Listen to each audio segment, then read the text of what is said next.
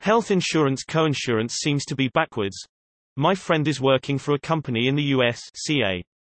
She works for an international company that happens to use a Japanese insurance provider, and she's trying to decide what level plan to sign up for. The part that has us scratching our heads is their really strange coinsurance structure.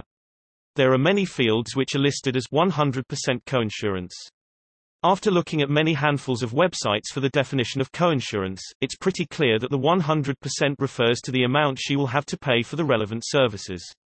That would all make sense, if it wasn't for the fact that all these 100% coinsurance items are found for the in-network column, and all the corresponding out-of-network fees are lower, 70 to 80%. Could they be using a different definition for coinsurance, one where the percent refers to the amount covered by the insurance?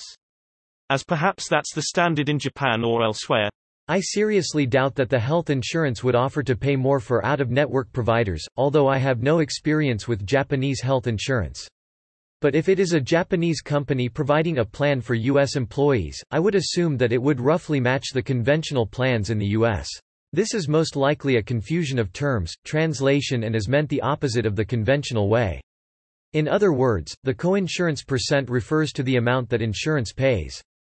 So your friend would effectively pay 0% for in-network and 20% to 30% for out-of-network. In the end, your friend should contact the insurance provider and clarify. Insurance documents are notoriously hard to understand sometimes, so for all we know the above might not even be the correct interpretation.